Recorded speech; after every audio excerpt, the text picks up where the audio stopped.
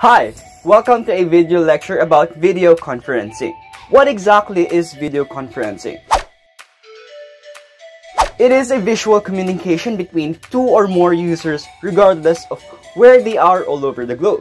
It features video and audio transmissions in real time.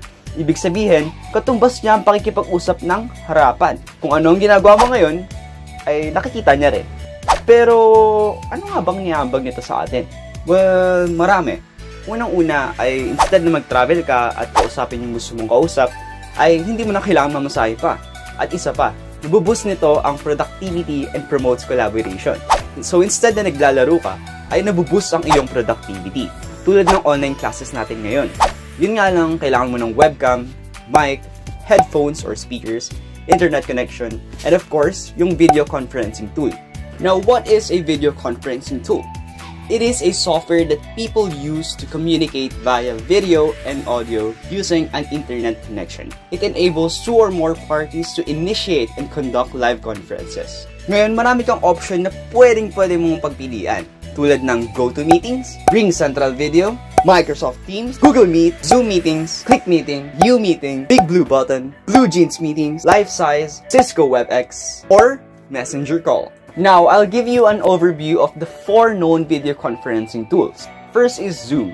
Zoom is the leader in the modern enterprise video communications and the live video conferencing with a cloud-based peer-to-peer. The developer of Zoom is none other than Eric Yuan, who got the idea of Zoom because he wanted to see his girlfriend for more than twice a year. Its initial release was in September 10, 2012.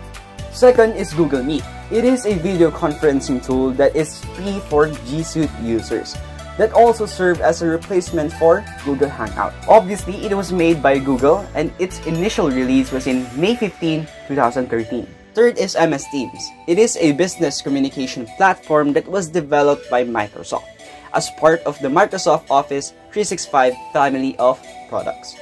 Its initial release was in March 17, 2017. And the fourth is Cisco WebEx. It is a cloud-based suite of productivity that keeps teams connected. It was developed by Subra ER Ninju, and its initial release was in July in the year of 2000s. Now, ano nga ba ang feature ng bawat isa for the free version? Let's start with Zoom! So, ang Zoom ay kaya mag-host ng up to 100 participants at unlimited ang time niya kapag one-on-one meetings. So, pwede kayo mag-usap ng iyong girlfriend or boyfriend or kaibigan mo or family member mo. At meron din siyang virtual background para ma-protect ang iyong privacy at meron siyang waiting room para piliin mo kung sino yung mga gusto mong papasukin. At meron din siyang record meetings na kung saan ay pwede mong i-record ng mga meetings at i-send ang video para sa mga hindi naka-attend ng meeting. At meron din siyang breakout rooms na kung saan ang lahat ng tao ay pwede gumawa ng sarili nilang room. And can mute all the participants at once. Hindi mo na kailangan isa-isahin pang i-mute. Kundi isang pindot lang, nakamute na sila agad. Hold space to temporarily unmute. So very helpful siya para sa mga recitation. And then meron din siyang remote support na kung saan pwede mong kontrolin ng computer ng mga ibang tao kahit na wala ka sa tabi nila. Yun nga lang, kailangan mo i-disable ang breakout room. At meron din siyang save captioning na kung saan nasisave niya ang chat log or yung chat box, ang lahat ng tinatype doon na ilalagay sa notepad. So, very helpful siya para mabackread nyo yung mga pinag-usapan nyo. Can put a password para hindi makapasok ang kung sino-sino. Lastly, ang host ay kaya i-end ang meeting. Kumbaga, kung ilalagay mo siya sa scenario ng school, kapag lumabas ang teacher, lalabas na rin ang lahat ng estudyante. Next ay ang limitations. Yun nga lang, kung gusto mo gamitin ng Zoom, kailangan mo i-download yung app niya. And meron siyang 40 minutes na time limit kapag above 10 ang iyong participants. And then, hindi ka pwede magkaroon ng madami or simultaneous na meeting. Kailangan isa-isa lang. Nga lang din, wala din siyang audio or video preview. Lastly is the unpredictable video quality. Ang next naman ay Google Meet. So, ang Google Meet ay kaya rin mag-hold ng up to 100 participants. At ang maganda dito, hindi mo na kailangan mag-download ng software. Ang kailangan mo lang ay Gmail account. At meron din siyang video and audio preview para alam mo ang magiging itsura mo kapag once na nag-join ka. Kaya niya rin magbago ng video quality. Kaya nga lang, automatically siya nag-adjust kung sakaling mabagal ang iyong internet. At kaya niya rin mag-share ng high quality na video. Pati na rin ang audio quality. At meron din siyang background noise cancellation. So, very helpful itong Google Meet. Simultaneous meeting, pwedeng maramihan ang salihan mo ng call at user-friendly dahil hindi siya ganun kahirap gamitin at yung mga access na meron ng host ay pwede rin gawin ng mga participants. Syempre kung may mga features, may mga limitations ang Google Meet. Unang-una ay hindi ka pwede mag-record ng meeting. Kailangan mo pa gumamit ng third-party na software. At pangalawa ay hindi mo pwede end yung meeting para sa lahat. So, kumbaga parang kung ilalagay mo siya sa scenario ng school, ay yung teacher lang lumabas, pero yung estudyante ay nasa loob pa din. At pangatlo ay hindi mo pwede i-mute ang lahat. So, kailangan mo pa siya i-mute ng isa-isa, which is very tiring, di ba? Admission ng participants ay laging nagpa-pop up sa screen, so pwede kang mawala sa discussion mo. At wala din siyang waiting rooms. At hindi mo rin pwedeng i-lock yung meeting. Kung sino man makakuha ng link, ay makakapasok na agad, unless i-reject mo. Wala rin siyang annotation tools. At kailangan pa mag-login ng mga participants sa Gmail para makapasok. At yung mga screen share ay pwedeng ma-interrupt. Siyempre, by September 30 ay magkakaroon na ng 60-minute na time limit ang Google Meet. Ngayon ito naman yung mga halimbawa ng Google extensions na maaaring makadagdag ng features. Google Meet Push to Talk, Google Meet Attendance, Nod, Visual Effects, Google Meet Grid View, and Google Meet Virtual Background.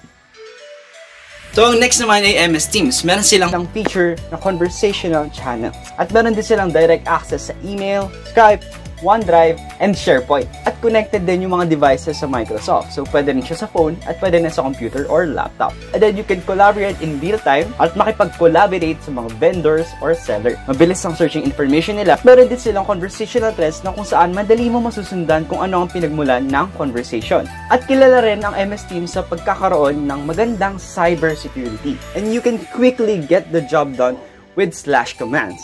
At meron din silang mga available na bots para mag-boost ang productivity. Siyempre, meron ding limitations ang MS Teams. Unang-una na doon ay masyado siyang maraming similar na tools.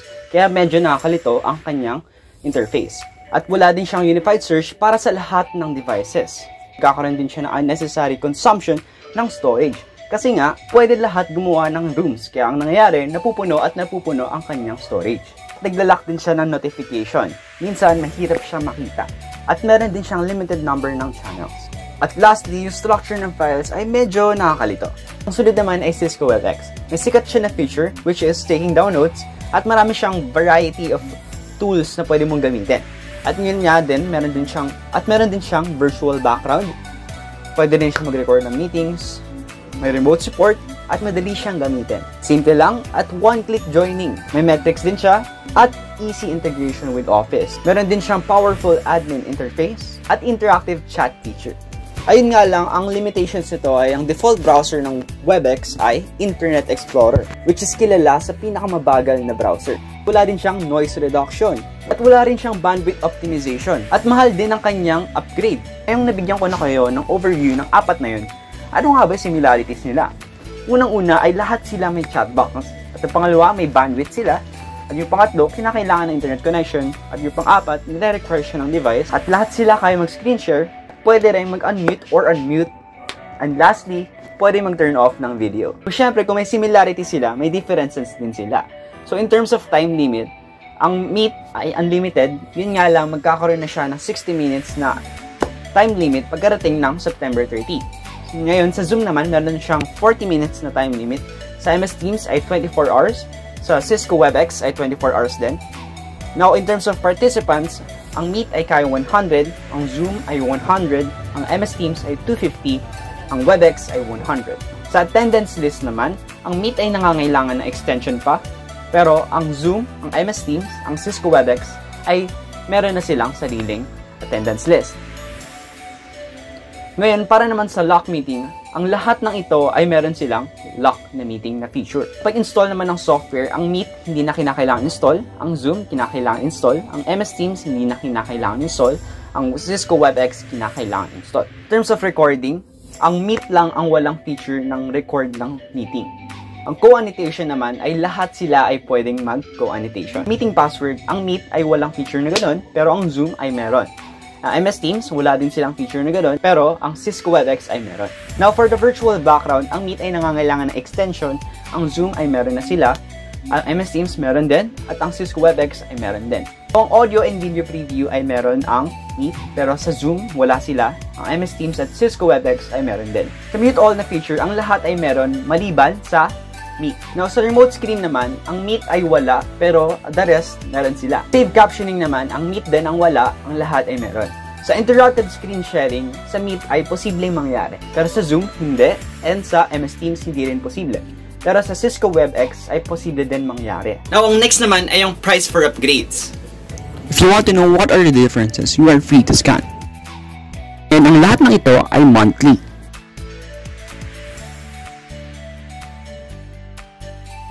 Now, dito naman tayo sa bandwidth requirements. Now, in terms of one-on-one video call, mas okay ang Cisco WebEx dahil kaya niya mag-adjust up to 180p upang makasabay ka sa call. So, kahit medyo malabo, ay nandun ka pa din. Now, in terms of conference call, mas okay pa rin ang Cisco WebEx. Dahil, yun nga, kaya niya mag-stick until the end dahil nag-a-adjust siya until 180p.